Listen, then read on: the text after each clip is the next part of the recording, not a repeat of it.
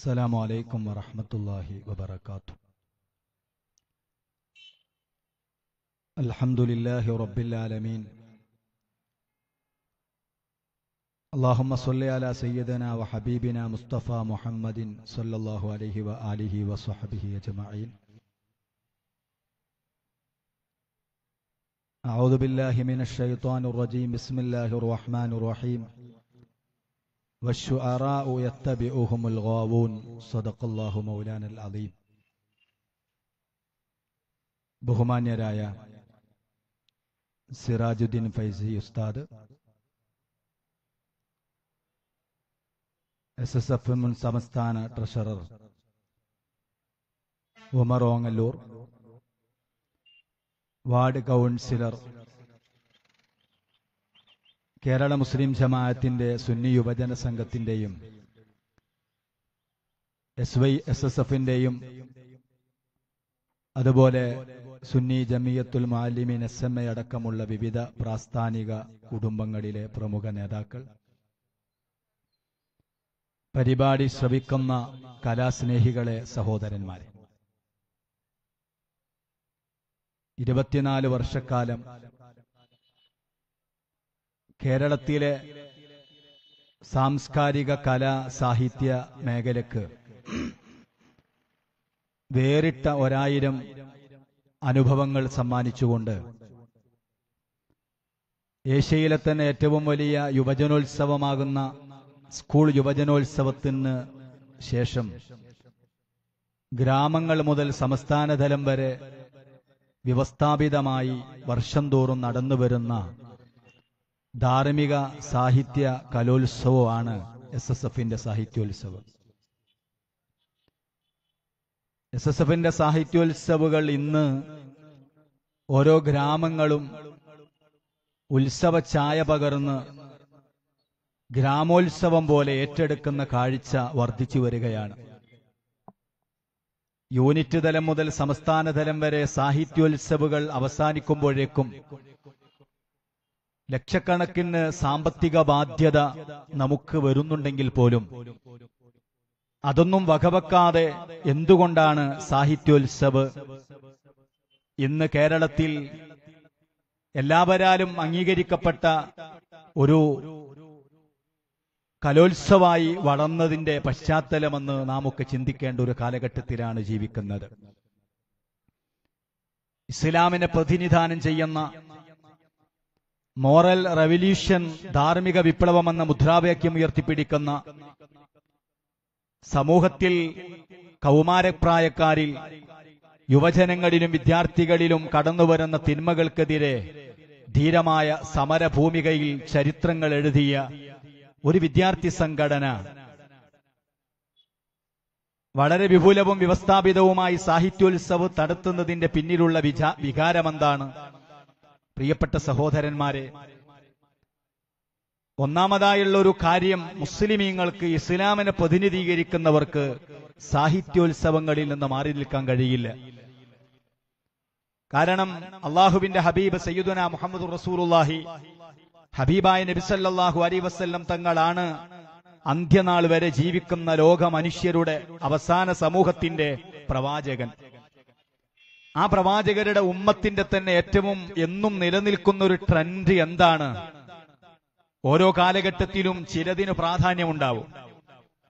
ആ പ്രാധാന്യം മറ്റൊരു കാലഘട്ടത്തിൽ അസ്തമിക്കും, പുതിയത് സമൂഹത്തിൽ കടന്നുവരും. പക്ഷെ അള്ളാഹുവിന്റെ പ്രവാചകരുടെ കാലഘട്ടം മുതൽ ഈ 21ാം നൂറ്റാണ്ടിലും അല്ല, പഠിക്കുമ്പോഴും അന്വേഷിക്കുമ്പോഴും അന്ത്യനാൾ വരെ പ്രാധാന്യം നഷ്ടപ്പെടാതെ നിലനിൽക്കുന്ന ഒന്ന് സാഹിത്യമാണ് എന്ന് നമുക്ക് മനസ്സിലാക്കാൻ ധാരാളം തെളിവുകളുണ്ട്. എന്താണ് സഹോദരന്മാരെ അങ്ങനെ പറയാൻ കാരണം? എല്ലാ പ്രവാചകന്മാരുടെയും കാലഘട്ടത്തിൽ അതത് പ്രവാചകന്മാർ പല മുഅ്ജിസത്തുകളും അമാനുഷികതയും പ്രകടിപ്പിച്ചിട്ടുണ്ട്. പക്ഷെ അതത് ആ കാലഘട്ടത്തിലെ പ്രവാചകന്മാർ അന്നത്തെ ജനതയ്ക്ക് മാത്രമുള്ള പ്രവാചകന്മാരായിരുന്നു. മഹാനായ ഹബീബായ സയ്യിദുനാ മുഹമ്മദ് റസൂലുള്ളാഹി, പ്രവാചകർ സല്ലല്ലാഹു അലൈഹി വസല്ലം നിങ്ങൾ അന്ത്യനാൾ വരെ ജീവിക്കുന്ന മനുഷ്യരുടെ ഭൂതവർഗത്തിന്റെയും സമൂഹത്തിന്റെയും പ്രവാചകരാണ്. പ്രവാചകർ ജീവിച്ച കാലഘട്ടത്തിൽ ധാരാളം മുഅ്ജിസത്തുകൾ ലോകത്ത് പ്രകടിപ്പിച്ചിട്ടുണ്ട്. പക്ഷേ അന്ത്യനാളിലെ ഏറ്റവും ആധുനിക കാലഘട്ടത്തിലും ജീവിക്കുന്ന മനുഷ്യന്റെ മുന്നിൽ തല ഉയർത്തി നിൽക്കുന്ന ഒരു അമാനുഷിക ദൃഷ്ടാന്തം അത് വിശുദ്ധ ഖുർആനാണ്. വിശുദ്ധ ഖുർആൻ അന്ത്യനാൾ വരെ നിലനിൽക്കുമെന്നത് ഒരു യാഥാർത്ഥ്യമാണെങ്കിൽ വിശുദ്ധ ഖുർആൻ അന്ത്യനാൾ വരെ നിലനിന്ന് അത് ലോകത്ത് തല ഉയർത്തി നിൽക്കുന്നത് സാഹിത്യത്തിന്റെ പേരിലാണ്. പല കാരണം കൊണ്ടും ഒരു പ്രധാനമായുള്ള കാരണം സാഹിത്യമാണ്. അതുകൊണ്ട് എല്ലാ കാലത്തും ഈ സമുദായത്തിന്റെ ഏറ്റവും പ്രധാനപ്പെട്ട ട്രെൻഡ് അല്ലെങ്കിൽ അവരുടെ വികാരമാണ് സാഹിത്യം.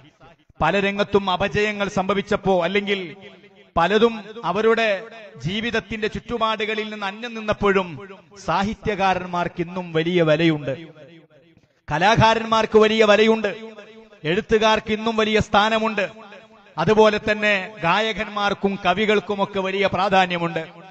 അന്ത്യനാൾ വരെ ഒരിക്കലും മങ്ങലേൽക്കാതെ നിലനിൽക്കുന്ന മനുഷ്യരുടെ ജീവിതത്തിന്റെ ചുറ്റുപാടാണ് സാഹിതീയ കല, അതുപോലെ തന്നെ സാംസ്കാരിക രംഗമെങ്കിൽ അതിൽ നിന്ന് മാറി ചിന്തിക്കാൻ ഒരു മുസ്ലിമിന് പറ്റില്ല. അതുകൊണ്ട് തന്നെയാണ് ഇസ്ലാമിനെ പ്രതിനിധീകരിക്കുന്ന വിശുദ്ധ ഇസ്ലാമിനെ പ്രതിനിധീകരിക്കുന്ന വിശുദ്ധ ഖുർആനിനെ പ്രതിനിധീകരിക്കുന്ന SSFകാർ 24 വർഷക്കാലമായി സാഹിത്യോത്സവത്തിന് പ്രാധാന്യം കൊടുക്കുന്നത്. അതിന് സമൂഹം ഏറ്റെടുത്തു കഴിഞ്ഞു. മറ്റൊരു കാരണം കൂടെയുണ്ട്. കാരണം ഇസ്ലാമിനെയാണ് പ്രതിനിധീകരിക്കുന്നത് എന്ന് പറയുമ്പോൾ ചില ആളുകളൊക്കെ പറയും പണ്ഡിതന്മാരെന്താണ് പറയേണ്ടത്. പണ്ഡിതന്മാർ പറയേണ്ടതിന് അടിവരയിടുന്ന ആളുകളുണ്ട്. പള്ളിയിലെ ഇമാം എന്താണ് പ്രസംഗിക്കേണ്ടത്, ഇന്നതേ പ്രസംഗിക്കാവൂ എന്ന് അടിവരയിടുന്ന ആളുകൾ സത്യത്തിൽ ഇസ്ലാമിനെ കുറിച്ച് പരിചയമില്ലാത്തതുകൊണ്ടാണ്. വിശുദ്ധ ഖുർആനിനെയും ഇസ്ലാമിനെയും പ്രതിനിധീകരിക്കുന്ന ആളുകളെ സംബന്ധിച്ചിടത്തോളം വിശുദ്ധ ഖുർആനിന്റെ പ്രമേയം എന്താണ്? ആകാശഭൂമികൾക്കിടയിലുള്ള എല്ലാം അതിലപ്പുറത്തുള്ളതും പ്രതിപാദിച്ച ലോകത്തെ വേദഗ്രന്ഥമാണ്, ദൈവിക വചനമാണ് വിശുദ്ധ ഖുർആൻ. അതുപോലെ തന്നെ ആകാശഭൂമികൾക്കിടയിലുള്ളതും അപ്പുറത്തും പ്രതിപാദിച്ച മനുഷ്യരുടെ ജീവിതത്തിന്റെ സർവ്വതും പ്രതിപാദിച്ച സമഗ്രമായ ഒരു വ്യവസ്ഥിതിയാണ് ഇസ്ലാമെങ്കിൽ സഹോദരന്മാരെ, ആ ഇസ്ലാമിന്റെ പ്രത്യേകത എന്താണ്? മനുഷ്യനെ മാനിച്ച മതമാണ്. മനുഷ്യ സഹജമായി മനുഷ്യൻ എന്ന നിലക്കുള്ള സർവ്വ വികാരങ്ങളും പ്രകടിപ്പിക്കാൻ അവസരം കൊടുത്തൊരു മതമാണ് വിശുദ്ധ ഇസ്ലാം. മനുഷ്യന് വികാരങ്ങളുണ്ട്, മലക്കുകൾക്കില്ലാത്ത, പിശാചുക്കൾക്കില്ലാത്ത പ്രത്യേകമായ ധാരാളം വിശാലമായ വൈകാരിക താല്പര്യങ്ങളുണ്ട്. ചിരിക്കാനും കരയാനും ദുഃഖിക്കുവാനും സന്തോഷിക്കുവാനും അതുപോലെ തന്നെ വിവിധങ്ങളായ എന്തെല്ലാം പ്രത്യേകതകൾ മനുഷ്യനിക്കുണ്ടോ അതെല്ലാം അനുഭവിക്കുവാനുള്ള സ്വാതന്ത്ര്യം ഇസ്ലാം നൽകിയിട്ടുണ്ട്. വരക്കാനുള്ള ഒരാഗ്രഹം, പാടാനുള്ള ഒരു ത്വര, കഥ പറയുവാനും കഥ രചിക്കുവാനുമുള്ള ഒരു താല്പര്യം, നല്ല ചിത്രങ്ങൾ വരച്ച് ആസ്വദിക്കുവാനുള്ളൊരു മനോഭാവം, ഇങ്ങനെ വാളിനെയും ആയുധങ്ങളെയും ഒക്കെ വെല്ലുന്ന, ആരെയും പിടിച്ചു നിർത്താൻ പോലുന്ന ഘോരമായി പ്രസംഗിക്കുവാനുള്ള മനുഷ്യന്റെ ഒരു താല്പര്യം, ഇതെല്ലാം മനുഷ്യ താല്പര്യങ്ങളാണ്. അപ്പോൾ എല്ലാറ്റിനെയും പാടാനുള്ള താല്പര്യത്തെയും എഴുതാനുള്ള താല്പര്യത്തെയും കഥ രചിക്കാനും കഥ പറയുവാനും കവിത രചിക്കുവാനും കവിത ആലപിക്കുവാനും നോവൽ എഴുതുവാനും പ്രസംഗിക്കുവാനും ഒക്കെയുള്ള മനുഷ്യ സഹജമായ കലാപരമായ വാസനകളെയൊക്കെ പ്രകടിപ്പിക്കാൻ ഇസ്ലാമും ഖുർആനും അനുമതി കൊടുത്തിട്ടുണ്ട്. പക്ഷേ ചിരിക്കാൻ പരിധി നിശ്ചയിച്ച, കരയാൻ പരിധി നിശ്ചയിച്ച, സന്തോഷം പ്രകടിപ്പിക്കാൻ പരിധി നിശ്ചയിച്ച, ദുഃഖം പ്രകടിപ്പിക്കാൻ പരിധി നിശ്ചയിച്ച, ലൈംഗിക ബന്ധങ്ങളിൽ ഏർപ്പെടുന്നത് അതൊരു വികാരമാണ്, ലൈംഗിക വികാരങ്ങളെ പ്രകടിപ്പിക്കുവാൻ പരിധിയും പരിമിതിയും നിശ്ചയിച്ച വിശുദ്ധ ഇസ്ലാം വരക്കാനും പരിധി നിശ്ചയിച്ചിട്ടുണ്ട്, പാടുന്നിടത്തും പരിധി നിശ്ചയിച്ചിട്ടുണ്ട്, പ്രസംഗിക്കുന്നിടത്തും പരിധി നിശ്ചയിച്ചിട്ടുണ്ട്. അതുപോലെ തന്നെ കവിത ആലപിക്കുന്നിടത്തും രചിക്കുന്നിടത്തുമൊക്കെ പരിധികളുണ്ട്. SSF ലോകത്തിന്റെ മുന്നിൽ വിഭാവനം ചെയ്യുന്നത് പരിധികളും നിയന്ത്രണങ്ങളുമുള്ള കലാപരമായ മനുഷ്യന്റെ സൃഷ്ടിക്കാണ്. കാരണം പരിധി വിട്ട പ്രസംഗകന്മാർ നാട്ടിലും സമൂഹത്തിലും കലാപങ്ങൾ ഉണ്ടാക്കാറുണ്ട്. പരിധി വിട്ട ആർട്ടിസ്റ്റുകൾ ചിലപ്പോഴെങ്കിലും സമുദായങ്ങളുടെ വികാരങ്ങളെ, വിശ്വാസങ്ങളെ വ്രണപ്പെടുത്താറുണ്ട്. അതുപോലെ തന്നെ പരിധിവിട്ട ഗായകന്മാർ ഉറങ്ങുന്ന മനുഷ്യരെ വീണ്ടും ഉറക്കുകയും, അതുപോലെ വസ്ത്രം ധരിച്ച മനുഷ്യന്മാരെ വസ്ത്രം ഉടുത്തു വന്ന പ്രേക്ഷകരായ ആളുകളെ ഒരു ഗാനം കേട്ട് തിരിച്ചു പോകുമ്പോൾ നഗ്നരായി തിരിച്ചു പോകുന്ന കാഴ്ച നമ്മൾ കാണാറുണ്ട്. ഇവിടെയാണ് ഇസ്ലാം പഠിപ്പിച്ച ഗായകന്റെ വിശേഷണം, ഇസ്ലാം പഠിപ്പിച്ച പ്രഭാഷകന്റെ വിശേഷണം എല്ലാം ദുരുപയോഗം ചെയ്യാൻ സാധ്യതയുള്ളതാണ്. ഈ കഥയും പാട്ടും കവിതയും അതുപോലെ തന്നെ വരയുമെല്ലാം അതുകൊണ്ട് പരിധിക്കുള്ളിൽ നിന്നുകൊണ്ട് അനുഭവിക്കാൻ ഇസ്ലാം പറഞ്ഞു. ഇതൊന്നും അടച്ചു പൂട്ടിവെച്ച് പ്രകടിപ്പിക്കരുത് എന്ന് ഇസ്ലാം പറഞ്ഞിട്ടില്ല. അതുകൊണ്ടല്ലേ വിശുദ്ധ ഖുർആനിൽ ഒരു സൂറത്തുണ്ട്, ആ സൂറത്തിന്റെ പേര് തന്നെ അശ്ശുഅറ എന്നതാണ്. ഗായകന്മാരെന്നാണ് ഒരു സൂറത്തിന്റെ പേര്. നോക്കൂ നിങ്ങൾ, ലോകത്ത് ആർക്കാണത് അവകാശപ്പെടാൻ കഴിയുക? ലോകത്ത് അന്ത്യനാൾ വരെ നിലനിൽക്കുന്ന, ലോകത്ത് എല്ലാ കാലത്തും ഒരു നവ ചൈതന്യത്തോടുകൂടെ സർവ്വിധ ചർവണങ്ങൾക്ക് വിധേയമാകുന്ന പ്രപഞ്ചത്തിന്റെ നാഥനായ അള്ളാഹുവിന്റെ വചനമാകുന്ന വിശുദ്ധ ഖുർആനിലെ ഒരു അധ്യായത്തിന്റെ പേര് ഗായകന്മാര് എന്നാണ്. ഇവിടെയാണ് SSFന്റെ സാഹിത്യോത്സവ് വേറിട്ട് നിൽക്കുന്നത്. ഗായകന്മാരെന്ന് പറയുന്ന ആ സൂറത്ത് സത്യത്തിൽ ചെറിയൊരു സൂറത്തല്ല, അല്പം വലുപ്പമുള്ള ധാരാളം ആയത്തുകളുള്ള സൂറത്താണ്. അങ്ങനെ ആ സൂറത്തിന് പേര് ലഭിക്കാൻ കാരണം എന്താണ്? ആ സൂറത്തിന്റെ അവസാന ഭാഗം രണ്ടു തരം ഗായകന്മാരെ പരിചയപ്പെടുത്തുന്നുണ്ട്. അതാണ് SSFന്റെ സാഹിത്യോത്സവ്. ഗായകന്മാരെ വേർതിരിച്ച് കാണിക്കുകയാണ് SSFന്റെ സാഹിത്യോത്സവ്. പ്രസംഗകരെ വേർതിരിച്ച് കാണിക്കുകയാണ് SSFന്റെ സാഹിത്യോത്സവ്. നോക്കൂ നിങ്ങൾ, എന്നാണ് ഖുർആൻ പഠിപ്പിച്ച ഗായകന്മാർ? വശുഅറാഉ യത്തബിഉഹുമുൽ ഗാവൂൻ, തമ്മാടികളും വഴിപിഴച്ചവരും ദുർമാർഗികളുമായ അന്ധവിശ്വാസങ്ങളുടെ ഉപാസകരും നൈതികതയ്ക്ക് പരിഗണന കൊടുക്കാത്തവരും ഫാസിസത്തിന്റെയും നാസിസത്തിന്റെയും ആളുകളെല്ലാം അനുധാവനം ചെയ്യുന്ന ഗായകന്മാരുണ്ട് ലോകത്ത്, കവികളുണ്ട് ലോകത്ത്, പ്രഭാഷകന്മാര് ലോകത്തുണ്ടെങ്കിൽ ഖുർആൻ പരിചയപ്പെടുത്തുന്നു വശുഅറാഉ യത്തബിഉഹുമുൽ ഗാവൂൻ, തമ്മാടികളും വഴിപിഴച്ചവരും അനുധാവനം ചെയ്യുന്ന ഗായകന്മാരെ വിമർശിക്കുകയാണ് ഖുർആൻ ചെയ്യുന്നത്. അതെ, സത്യമല്ലേ അത്? നമ്മുടെ നമ്മുടെ സമൂഹത്തിൽ പലപ്പോഴും ധാരാളം ഗായകന്മാരുണ്ട്. അവരൊരു പക്ഷേ സാംസ്കാരിക നായകന്മാരായിരിക്കും. പക്ഷേ അവർ സമൂഹത്തിന്റെ മുന്നിലേക്ക് പ്രസന്റ് ചെയ്യുന്ന, സമർപ്പിക്കുന്ന പല ഗാനങ്ങളും കേൾക്കാൻ നല്ല മധുരമുള്ള ശബ്ദവും ഈണവുമുള്ള ആളുകൾ അതിന് ശബ്ദം പകരുമ്പോൾ ഒരുപക്ഷെ കേൾക്കാൻ വളരെ ചന്തമുണ്ടാവും. കർണപുടങ്ങളിൽ അതൊരു വല്ലാത്ത ലഹരിയായി മാറും. പക്ഷേ 5-10 മിനിറ്റോ ആടിയുലയുന്ന അല്ലെങ്കിൽ പ്രേക്ഷകരെ കോരിത്തരിപ്പിക്കുന്ന ഗാനം ആലപിച്ച് തീരുമ്പോഴേക്കും ആ ഗാനത്തിന്റെ 2, 3, 4 വരികൾ സമൂഹത്തിന് നൽകിയ മെസ്സേജ് വളരെ മലിനമായിരിക്കും, വളരെ മ്ലേച്ഛമായിരിക്കും. വളരെ മനുഷ്യനെ ഉണർത്തുന്നതിന് പകരം മനുഷ്യനിൽ ഉറങ്ങിക്കിടക്കുന്ന പിശാചിനെ ഉണർത്തുന്നതായിരിക്കും അത്. അവിടെയാണ് രണ്ടാമത് വഴിപിഴച്ചവർ അനുധാവനം ചെയ്യുന്ന വഴിപിഴച്ച ഗായകന്മാരെ പരിചയപ്പെടുത്തിയിട്ട് തൊട്ടുശേഷം ഖുർആൻ പരിചയപ്പെടുത്തുന്നത് ധർമ്മത്തെ, നീതിയെ, സനാതന മൂല്യങ്ങളെ, സദാചാരബോധത്തെ, സത്യവിശ്വാസത്തെ, മനുഷ്യന്റെ സംസ്കാരത്തെയൊക്കെ ഉയർത്തിപ്പിടിക്കുന്ന ധീരരായ, ലോകത്തിന് നന്മ പകർന്നു തന്ന, ചരിത്രത്തിൽ അടയാളപ്പെടുത്തപ്പെട്ട ചരിത്ര പുരുഷന്മാരെ ആവിഷ്കരിക്കുന്ന ഗായകന്മാരെ പരിചയപ്പെടുത്തുന്നുണ്ട്. ശേഷം ഇവിടെയാണ് SSFന്റെ സാഹിത്യോത്സവ് വേറിട്ട് നിൽക്കുന്നത്. സാഹിത്യ കലാ രംഗങ്ങളിലെ ധാർമ്മികതയെ ലോകത്തിന്റെ മുന്നിൽ പ്രമോട്ട് ചെയ്യുന്നു എന്നതാണ് 24 വർഷക്കാലത്തെ SSFന്റെ സാഹിത്യോത്സവ് ചരിത്രത്തെ കൂടുതൽ സമ്പന്നമാക്കുന്നത്, ധന്യമാക്കുന്നത്. നോക്കൂ നിങ്ങൾ, പ്രഭാഷകന്മാർ ഇന്ന് ലോകവും രാജ്യവുമൊക്കെ വലിയ വെല്ലുവിളി നേരിടുകയാണ്. പ്രഭാഷകന്മാർ എന്നും ഈ രാജ്യത്തിന് ഗുണം ചെയ്തിട്ടുണ്ട്. ഈ വരുന്ന ചൊവ്വാഴ്ചയാണ് ഇന്ത്യയുടെ 71ാം സ്വാതന്ത്ര്യ പുലരി ആഘോഷിക്കുകയാണ്. രാജ്യം സ്വതന്ത്രമായി 70 ആണ്ട് പിന്നിട്ട് രാജ്യം ആ ദിനത്തെ കാത്തിരിക്കുകയാണ്, ആ പ്രഭാതത്തെ കാത്തിരിക്കുകയാണ്, ആ അർദ്ധരാത്രിയെ കാത്തിരിക്കുകയാണ്.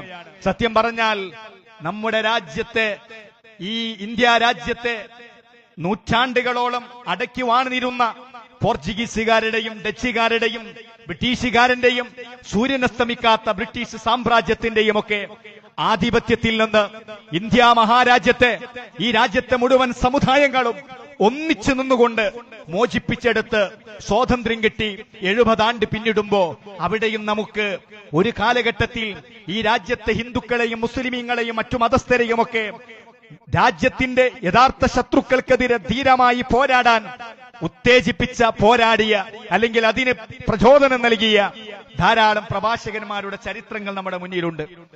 എഴുത്തുകാരുടെ ചരിത്രങ്ങളുണ്ട്. അവിടെയാണ് രചനകളും കലകളും കവിതകളും അതുപോലെ മുദ്രാവാക്യങ്ങളും വിപ്ലവഗാനങ്ങളുടെ വരികളുമൊക്കെ പഴയ കാലങ്ങളിലെ ഇന്ത്യയിലെ മുഴുവൻ ജനതയെയും അവരുടെ രാജ്യസ്നേഹത്തെ ഉത്തേജിപ്പിച്ചുകൊണ്ട് വൈദേശിക ശക്തികൾക്കെതിരെ പോരാടാൻ പ്രേരിപ്പിച്ചിട്ടുണ്ട്.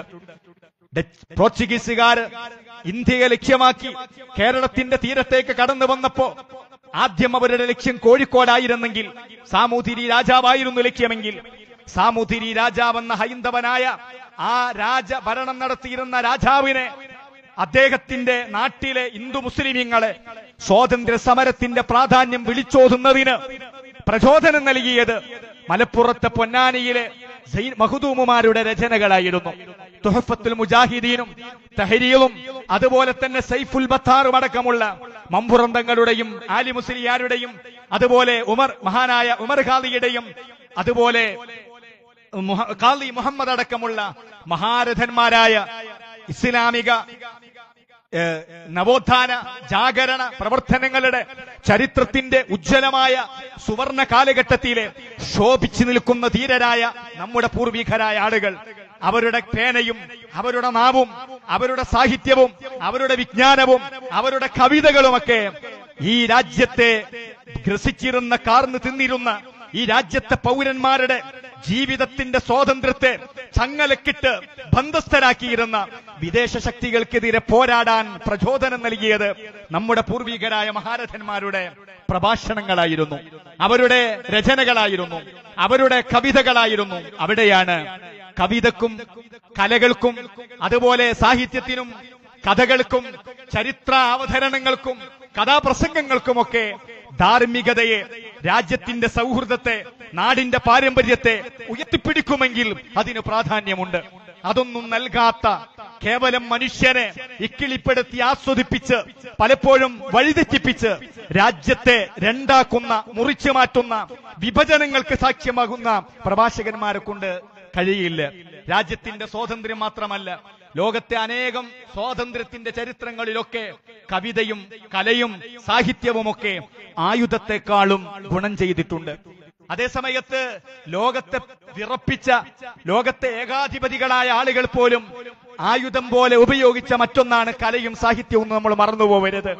മുസോളിനി എന്ന ഇറ്റലിയെ അടയ്ക്കുവാനിരുന്ന ഫാസിസത്തിന്റെ ഉപജ്ഞാതാവായിരുന്ന മുസോളിനി, അദ്ദേഹത്തിന്റെ വാക്ക് ശ്രദ്ധിക്കണം. എനിക്ക് തോക്ക് വേണ്ട, വാക്ക് മതി എന്നാ പറഞ്ഞത്.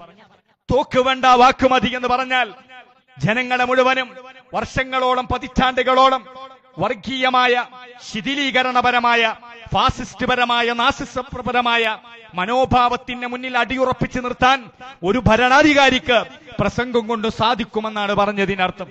ജർമ്മനിയെ നാസിസ്റ്റ് വൽക്കരിക്ക ഏകാധിപതിയായിരുന്ന, ലോകം കണ്ട ഏറ്റവും വലിയ ഏകാധിപതികൾ ഒരാളായ അഡോൾഫ് ഹിറ്റ്ലർ, അദ്ദേഹം വലിയ പ്രഭാഷകനായിരുന്നു. അതുപോലെ തന്നെ ലോകത്ത് ആരെ നമ്മൾ പരിശോധിച്ചാലും ഏകാധിപതികൾ, അങ്ങനത്തെ തിന്മകളുടെ ഉപാസകന്മാര് പോലും കലയെയും പ്രസംഗത്തെയും പ്രഭാഷണത്തെയും സാഹിത്യത്തെയും കവിതയെയും വരയെയും ഒക്കെ ആയുധമാക്കിയിട്ടുണ്ടെങ്കിൽ അവിടെയാണ് വിശുദ്ധ ഖുർആൻ പഠിപ്പിച്ച എല്ലാ സാഹിത്യ സൃഷ്ടികളുടെയും അടിസ്ഥാനപരമായ ആയുധത്തെ പരിചയപ്പെടുത്തി അവതരിപ്പിക്കപ്പെട്ട വെളിച്ചമാണ് വിശുദ്ധ ഖുർആൻ. ഒരു കവിത രചിക്കപ്പെടണമെങ്കിൽ കവി വായിക്കണം എന്നുള്ളതാണ് സത്യം. വായിക്കാത്ത ഒരാൾക്ക് കവിയാവാൻ പാടില്ല. പുസ്തകം വായിക്കുക എന്നല്ല പറയുന്നത്. പുസ്തകവും പ്രകൃതിയും മനുഷ്യന്റെ ജീവിതത്തിന്റെ പച്ച യാഥാർത്ഥ്യങ്ങളെ വായിക്കുന്ന, അല്ലെങ്കിൽ രാജ്യം അഭിമുഖീകരിക്കുന്ന നീറുന്ന പ്രതിസന്ധികളെ വായിച്ചെടുക്കുന്ന ഒരു കവിയിൽ നിന്നാണ് കവിതകൾ വിരചിതമാകുന്നത്. അതുപോലെ പലവർക്കും നോവലുകൾ വിരചിതമാകുന്നത്. വൈകാരികമായി സമൂഹത്തിന്റെ പ്രശ്നങ്ങൾ ഏറ്റെടുത്ത് പ്രസംഗിക്കാനുള്ള പ്രചോദനം സമൂഹത്തെ വായിക്കുമ്പോഴാണ്. അപ്പോൾ ഖുർആനിന്റെ ആദ്യത്തെ വചനം ഇഖ്റഉ ബിസ്മി റബ്ബിക്കല്ലദീ ഖലഖ്, ഖലഖൽ ഇൻസാന മിൻ അലഖ്, പാട്ട് രചിക്കുന്നവനും കവിത രചിക്കുന്നവനും കഥ രചിക്കുന്നവനും അതുപോലെ തന്നെ നോവൽ രചിക്കുന്നവനും പ്രസംഗിക്കാൻ ഒരുങ്ങുന്നവനും ആദ്യം വായിക്കുകയും രണ്ടാമത് അത് എഴുതുകയും ചെയ്യുന്നു എന്നുള്ളതാണ്. വായനയുടെയും എഴുത്തിന്റെയും പ്രാധാന്യത്തെ ലോകം പഠിപ്പിച്ചാണ് വിശുദ്ധ ഖുർആൻ തന്നെ അവതരിപ്പിക്കുന്നത്. SSFന്റെ സാഹിത്യോത്സവിന്റെ പാരമ്പര്യവും ഇസ്ലാമിക മാനവും മതകീയമായതിന്റെ ഇതൊക്കെ നമുക്ക് ബോധ്യപ്പെടും. അപ്പോൾ പ്രിയപ്പെട്ട സഹോദരന്മാരെ, ഞാൻ സുദീർഘമായി പ്രസംഗിക്കുന്നില്ല. ഒറ്റക്കാര്യം കൂടെ പറയുന്നു. SSFന്റെ സാഹിത്യോത്സവ് സമൂഹത്തിലുണ്ടാക്കിയ മറ്റൊരു മാറ്റം എന്താണ്? നമ്മുടെ രാജ്യത്ത് സ്കൂൾ കലോത്സവം നടക്കുന്നുണ്ട്. ഇന്ത്യയിലും ഏഷ്യയിലും തുല്യതയില്ലാത്ത ഒരു വലിയ മാമാങ്കമായി അത് മാറിയിട്ടുണ്ട്. പക്ഷേ അവിടെയൊക്കെ നമുക്ക് കാണാൻ കഴിയുന്ന പുഴുക്കുത്തുകൾ ധാരാളമുണ്ട്. നേരത്തെ ഞാൻ പറഞ്ഞല്ലോ, പരിധിക്കുള്ളിൽ നിന്നുകൊണ്ട് അവതരിപ്പിക്കാനും കലാവാസനകളെ സർഗാത്മക സാഹിത്യമായ മനുഷ്യന്റെ നൈസർഗികമായ താല്പര്യങ്ങളെ പ്രകടിപ്പിക്കാനുള്ള അവസരമാണ് SSFന്റെ സാഹിത്യോത്സവ്. അതിന് മികച്ച ഉദാഹരണമാണ് നമ്മുടെ സാഹിത്യോത്സവ മത്സരങ്ങളുടെ സ്വഭാവങ്ങൾ. നമ്മൾ പരിശോധിച്ചിട്ടുണ്ടോ? 100-ലേറെ വരുന്ന ഐറ്റങ്ങളിലാണ് ഓരോ ഘടകങ്ങളിലും 2 ദിവസങ്ങളിലോ 3 ദിവസങ്ങളിലോ മത്സരങ്ങൾ നടക്കുന്നത്. 100-ലേറെ ഐറ്റങ്ങൾ.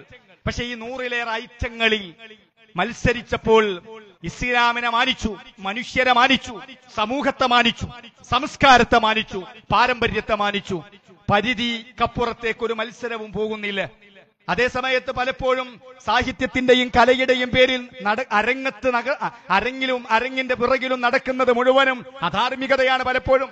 അതുപോലെ മനുഷ്യന്മാർക്ക് ഉൾക്കൊള്ളാൻ കഴിയാത്തതാണ് കടന്നു വരുന്ന പുതിയ പുതിയ കലോത്സവ വേദികളിലെ മത്സര പരിപാടികൾ. മനുഷ്യർക്ക് പോലും ഉൾക്കൊള്ളാൻ കഴിയാത്തതാകുമ്പോൾ അവിടെയാണ് SSFന്റെ സാഹിത്യോത്സവിന്റെ പ്രത്യേകത. SSF സാഹിത്യോത്സവ വേദിയിൽ വിവിധങ്ങളായ മത്സര പരിപാടികൾ നടക്കുന്നുണ്ട്, അല്ലെ? അതിൽ ഇപ്പോൾ അടുത്ത കാലത്ത് 2-3 വർഷമായി നടന്നു വരുന്ന ഒരു കാര്യമാണ് കാലിഗ്രാഫി മത്സരം എന്ന് പറയുന്നത്. കാലിഗ്രാഫി മത്സരത്തിന്റെ വഴിയിലേക്ക്, അല്ലെങ്കിൽ അങ്ങനത്തെ ഒരു പുതിയ കല ലോകത്ത് രൂപപ്പെടാനുള്ള സാഹചര്യം പോലും എന്താണ്? ഇസ്ലാം കലക്ക് പ്രാധാന്യം കൊടുത്തു. പക്ഷേ കലക്ക് പരിധിയുണ്ട്. ആ പരിധിയിൽ നിൽക്കുന്ന ഒരു മുസ്ലിമിന് വരക്കാൻ താല്പര്യമുണ്ട്. പക്ഷേ അവന്റെ വരക്ക് നിയന്ത്രണമുണ്ട്. നിയന്ത്രണം എന്ന് പറഞ്ഞാൽ മനുഷ്യനെ ഉൾക്കൊള്ളുന്ന, മനുഷ്യന്റെ സംസ്കാരത്തെ ഉൾക്കൊള്ളുന്ന, എല്ലാവർക്കും ഒന്നിരിച്ചിരുന്ന് വായിക്കാനും കാണാനും പറ്റുന്ന, മനുഷ്യന്റെ നന്മയെ പ്രൊമോട്ട് ചെയ്യുന്ന വരകൾ ഉണ്ടാവണം. അതുകൊണ്ട് തന്നെ മുസ്ലിമായ ഒരാൾക്ക്, ഒരു ആർട്ടിസ്റ്റ്, ഒരു കല അല്ലെങ്കിൽ വരക്കാനുള്ള മനോഭാവമുള്ള ആൾക്ക് എല്ലാം വരക്കാൻ പറ്റൂല. മറ്റുള്ളവർക്ക് ചിലപ്പോൾ എന്തും വരച്ചേക്കാം, എല്ലാം വരക്കാൻ പറ്റൂല. അങ്ങനെ വന്നപ്പോഴാണ് വരക്കാൻ പറ്റുന്ന ഇതെന്താണ് എന്ന് ഉള്ള പഠനത്തിന്റെയും അന്വേഷണത്തിന്റെയും ഭാഗമായിട്ടാണ് അറബി അക്ഷരങ്ങളെ കൊണ്ടുള്ള ഒരു ചിത്രത്തിന്റെ വര തുടങ്ങിയത്. അതാണല്ലോ കാലിഗ്രാഫി. പുഷ്പങ്ങളെ വെല്ലുന്ന, പലവരും വരച്ച സീനറികളെ വെല്ലുന്ന, പലവരും വരച്ച സുന്ദരന്മാരായ ജീവനുള്ള വസ്തുക്കളുടെ ഫോട്ടോയെ വെല്ലുന്ന അക്ഷരങ്ങളെ കൊണ്ടുള്ള ചിത്രങ്ങൾ വരക്കുന്ന ഒരു സംസ്കാരം ലോകത്ത് പുരാതന കാലം മുതലേ ഇസ്ലാം ലോകത്തിന് സംഭാവന ചെയ്തത്. കലയെ പ്രൊമോട്ട് ചെയ്തപ്പോഴും നിയന്ത്രിതമായ കലയാണ് ഇസ്ലാം. എന്തുകൊണ്ട്? മനുഷ്യനാണ്, നമ്മൾ മൃഗമല്ല എന്നതുകൊണ്ടാണ്. ഇങ്ങനെ ഓരോ വിഷയങ്ങൾ എടുത്ത് പരിശോധിച്ചാലും SSFന്റെ സാഹിത്യോത്സവ് ഇസ്ലാമിന്റെ സമഗ്ര ഭാവങ്ങളെ ലോകത്തിന്റെ മുന്നിൽ അവതരിപ്പിക്കുന്നു എന്നുള്ളതാണ്. പ്രിയപ്പെട്ട സഹോദരന്മാരെ, ഒരു കാര്യം കൂടെ നമ്മൾ മനസ്സിലാക്കേണ്ടത്, കാരണം ഇവിടെ പണക്കാർക്ക് മാത്രമല്ല, ഇവിടെ സമ്പന്നർക്ക് മാത്രമല്ല. SSFന്റെ സാഹിത്യോത്സവ വേദികൾ ഏത് കുടുംബാംഗത്തിനും, ഏത് പാവപ്പെട്ട ദരിദ്രനും, ഏത് പാവപ്പെട്ട കുടുംബാംഗത്തിനും മത്സരിക്കാനുള്ള അവസരമാണ് സൃഷ്ടിക്കുന്നത്. പണമില്ലാത്തതിന്റെ പേരിൽ പരിശീലനത്തിന് അവസരമില്ലാത്തവർ, അങ്ങനെ പല ആളുകൾക്കും യുവജനോത്സവ വേദികളും നാട്ടിലെ കലാമാമാങ്കങ്ങളും ഒക്കെ അന്യമായിക്കൊണ്ടിരിക്കുമ്പോ ഓരോ ഗ്രാമങ്ങളിലും സംസ്ഥാന തലത്തിൽ ഒരു മത്സര പരിപാടിയിൽ കയറി നിന്ന് തന്റെ കഴിവ് പ്രകടിപ്പിക്കാൻ അവസരം കിട്ടുമോ എന്ന് സ്വപ്നം കണ്ട എത്രയോ കൊച്ചു ബാലന്മാർ അടക്കമുള്ള സമൂഹത്തിലെ വിവിധ പ്രായപരിധിയിലുള്ള കാറ്റഗറിയിലുള്ള 10,000-കണക്കിന് കൂട്ടുകാർക്കാണ് പണക്കാരനും പാവപ്പെട്ടവനും ദരിദ്രനും ഭേദമന്യേ, ഗ്രാമവാസിയും നഗരവാസിയും ഭേദമന്യേ എല്ലാ ആളുകൾക്കും മത്സരിക്കാനുള്ള അവസരം സൃഷ്ടിച്ചുകൊണ്ടാണ് SSFന്റെ സാഹിത്യോത്സവ് മുന്നോട്ട് പോകുന്നത്. മറ്റൊരു കാര്യം, ഒരു സമുദായത്തിന് സ്വയം പര്യാപ്തത ആവശ്യമാണ്. സ്വയം പര്യാപ്തത 100% ഒരിക്കലും കൈവരിക്കാൻ പറ്റില്ല. അത് വ്യക്തികൾക്കും സമൂഹത്തിനും സമുദായത്തിനും ഒന്നും ഉണ്ടാവൂല. എന്നാലും ഇവന്റ് മാനേജ്മെന്റ് എല്ലാം ചെയ്തു കൊടുക്കുന്ന ഒരു കാലഘട്ടത്തിലേക്ക് ലോകം പോകുമ്പോൾ മഹാനായ സുൽത്താനുൽ ഉലമ കാന്തപുരം ഉസ്താദ് ആഫിയത്തുള്ള ദീർഘായുസ് നൽകട്ടെ. റഈസുൽ ഉലമ സുലൈമാൻ ഉസ്താദ്, മഹാന്മാരായ ഖലീൽ തങ്ങൾ ഉസ്താദ് അടക്കമുള്ള മഹാരഥന്മാരായ നമ്മുടെ നേതാക്കൾ, ഇവര് നയിക്കുന്ന ഒരു പ്രസ്ഥാനത്തിന്റെ ഇന്നത്തെ പ്രത്യേകത എന്താണ്? അൽഹംദുലില്ലാഹ്, നെഞ്ചുറപ്പോടെ അഭിമാനത്തോടെ സമൂഹത്തിന്റെ മുന്നിൽ തല ഉയർത്തി നിൽക്കാൻ സാധിക്കുന്നുണ്ട്. എന്താ കാരണം? ആ പ്രസ്ഥാനം മുന്നോട്ട് വെക്കുന്ന ഇസ്ലാമിന്റെ സമാധാനത്തിന്റെയും സൗഹൃദത്തിന്റെയും മാനവികതയുടെയും മുഖം സമൂഹത്തിന്റെ മുന്നിലേക്ക് എത്തിക്കാൻ ആവശ്യമായ എല്ലാ തലത്തിലുള്ള കഴിവുള്ളവരും നമ്മളോടൊപ്പം ഉണ്ട് എന്നതാണ് നമ്മളെ സന്തോഷിപ്പിക്കുന്നത്. പാടാനും പാട്ട് രചിക്കാനും കവിത ആലപിക്കാനും കവിത രചിക്കാനും കഥയുണ്ടാക്കാനും കഥ പറയാനും ഏത് വിഷയങ്ങളോ മുന്നിലും ധീരമായി സംസാരിക്കാനും വിഷയം അവതരിപ്പിക്കാനും പറ്റിയ പ്രഭാഷകരും എഴുത്തുകാരും കലാകാരന്മാരെ കൊണ്ടൊക്കെ സമ്പന്നമായ ഒരു സമൂഹമായി സുന്നി പ്രസ്ഥാനം മുസ്ലിം സമുദായം മാറുന്നതിൽ 24 വർഷക്കാലത്തെ SSFന്റെ സാഹിത്യോത്സവ് അതിന് നൽകിയ സംഭാവന ചെറുതല്ല. മഹാനായ കാന്തപുരം ഉസ്താദിന്റെ 2ാം കേരള യാത്ര കേരളം ഉടനീളം ഇളക്കി മറിച്ച് നടന്നുപോയപ്പോ ഓരോ പ്രദേശത്തെ സ്വീകരണ പരിപാടികളിൽ രാഷ്ട്രീയ സാമൂഹിക സാംസ്കാരിക രംഗത്തെ പ്രമുഖരൊക്കെ പങ്കെടുത്തപ്പോ അവരൊക്കെ പങ്കുവച്ചൊരു കാര്യമാണ്, പാടാനും പാട്ട് രചിക്കാനും അതെല്ലാം ആലപിക്കാനും ഒക്കെ ആളുള്ള, ആരും കൂലിക്ക് വിളിക്കേണ്ടി വരാത്തൊരു സമുദായമെന്ന ഒരു സന്തോഷകരമായ ഒരു അവസ്ഥ നമുക്കുണ്ടായത് SSFിൻ ഈ യജ്ഞത്തിലൂടെ സമർപ്പിച്ച അല്ലെങ്കിൽ പ്രതിപാദനന്മാരായ ധാരാളം കൂട്ടുകാരെ സമൂഹത്തിന് സമർപ്പിച്ചു എന്നുള്ളതാണ്. അതുകൊണ്ട് പ്രിയപ്പെട്ട സഹോദരന്മാരെ, ഞാൻ എന്റെ സംസാരം അവസാനിപ്പിക്കുന്നു. രാജ്യം കടന്നുപോകുന്ന പ്രതിസന്ധി നമുക്കറിയാം, ലോകം കടന്നുപോകുന്ന പ്രതിസന്ധി നമുക്കറിയാം.